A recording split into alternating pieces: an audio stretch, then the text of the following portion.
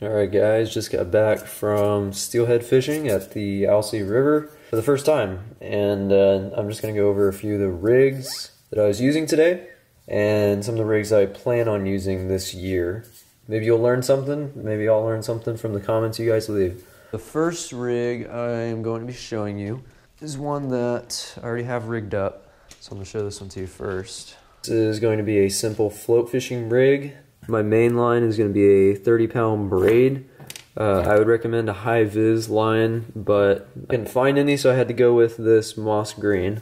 Still works, it's just more difficult to mend the line.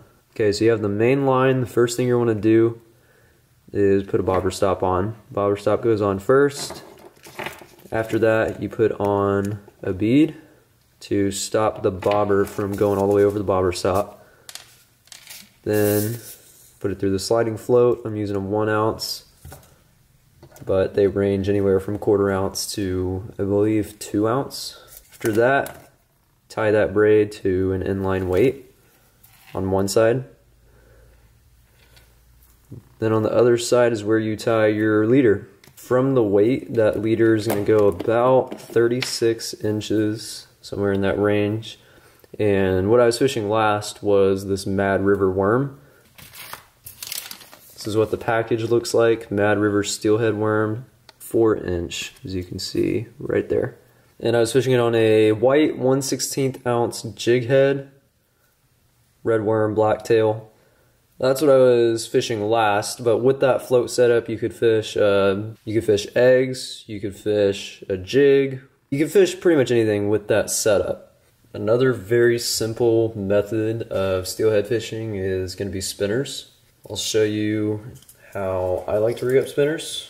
Super simple. This is going to be the easiest rig that I'll show you today. There's really just going to be 2 main steps to this. First step is tying your leader line to your main line. I like to use what's called a double uni knot. Pretty simple knot. If you want a full video just showing how to do that knot, just let me know in the comment section below.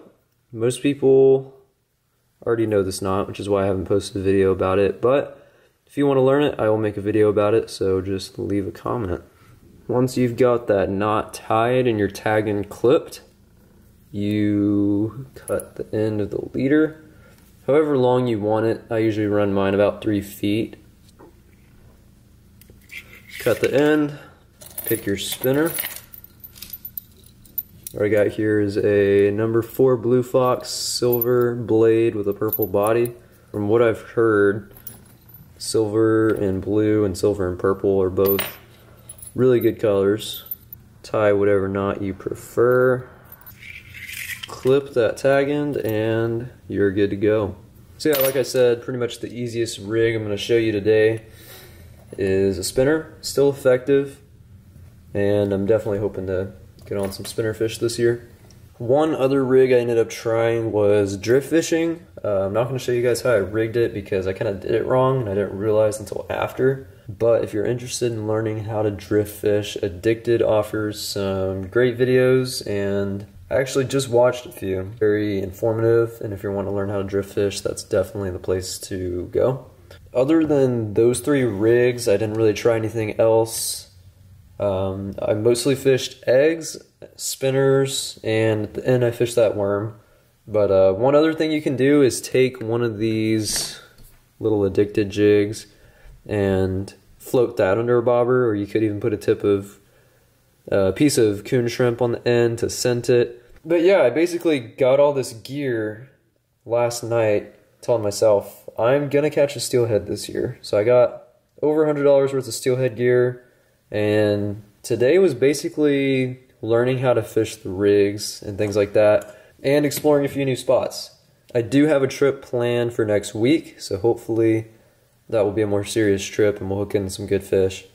For now, stay tuned and enjoy the video. Alright, you know what? This isn't looking too bad. It's really not. I was expecting this to be a lot faster. If you guys recognize this, this is where I was catching all those coho a couple months ago. And today, as you can tell by the title, I'm on my first steelhead mission, solo steelhead mission today. Today is really about learning how to fish different rigs. So I spent I think I got 140 bucks worth of steelhead gear last night. And I'm gonna try a few different rigs today, see if I can get the hang of it. Not really expecting to catch anything today.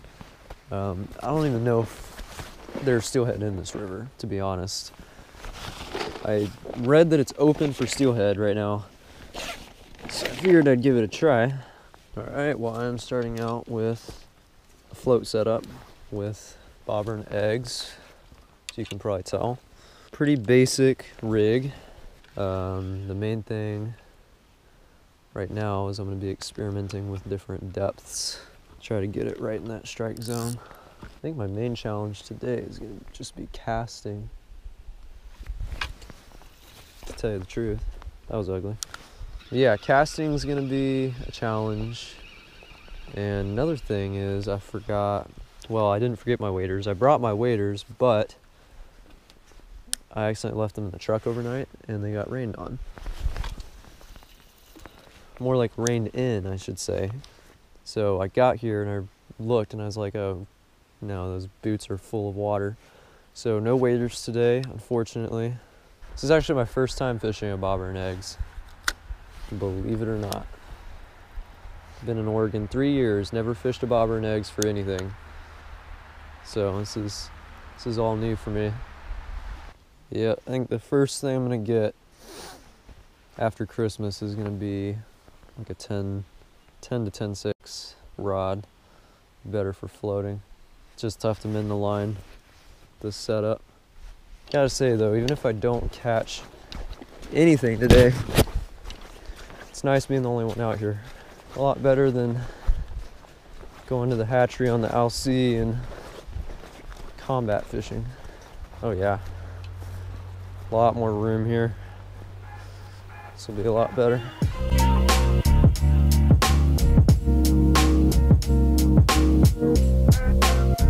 Okay, I'm going to call it for this spot. We did hook a couple of small trout, but just no big fish action so far. Well, fast forward hours later, half the day's gone, but I am at LC, and this is called Missouri Bend Recreation Site, or something like that. This is like pretty much the only place I could find with no people so far. I haven't even made it to the hatchery yet, but since I'm new and everything, I don't really want to take up a good spot that, you know, someone who knows what they're doing is at. I don't want to bother them, so I'm trying to kind of stay out of people's hair today. I might be going on a trip next week with a friend of mine who actually knows what he's doing, and if I do that, that's when I'll focus more on actually catching fish, you know. I don't know, man, I've seen plenty of people fishing, and it's a Friday, so keep in mind that it's not even a weekend, and there seems to be a pretty good number of people out. So I'm really thinking that I at least have an outside shot at a fish. Alright, I'm ready. Freaking ready, dude. I need a longer rod too. I really need like a 10 or a 10.6.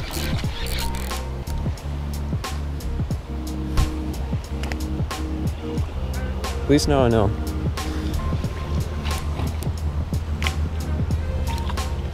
Oh, you guys have no idea how excited I just got.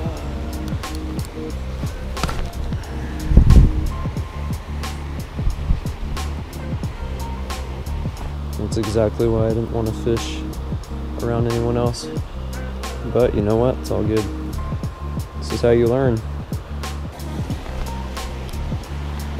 Alright guys, I'm drift fishing with a bead, hard bead. It's a pretty funky rig because I forgot the bead knot and I don't have service, so I can't look it up. So I kind of redneck rigged it. But from all the videos I watch about drift fishing, I think I'm doing it right. from what I've heard, this should be about the right rod you want to use for drift fishing, just because shorter rod, it's more sensitive. Tell you what, so far I do think drift fishing is probably my favorite method, even though it's, for me personally, I wouldn't be able to tell if it's a bite. I mean, maybe I would. Maybe it's a lot heavier or something, but I like the sensitivity though. What an interesting way to fish. I might switch back to the float though. Alright, here's the new rig. Same bobber setup I was using before, only I'm gonna be floating one of these Mad River worms. Pink with a, well, I don't know if that's pink, it's more red. Red with the black tail. And first thing I'm gonna do is make sure I'm shallower than I was last time. I don't know if you guys like losing rigs, but I don't, despite what it looks like.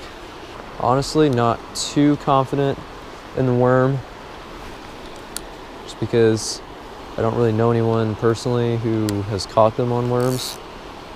But I'm gonna give it a try.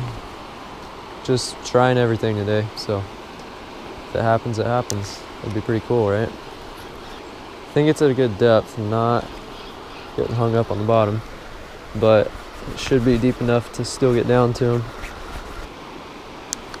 Alright, you know what? I'm getting mending the line. Got a little taste of drift fishing. Already caught fish on spinners before. I think I'm ready. The place has been good to me as a practice spot. No one around, so it was a good place to just kind of get the hang of different rigs and how to fish them. Mending the line, and drift fishing, all that, so I am glad I stopped. And it's good practice for Monday if I go out.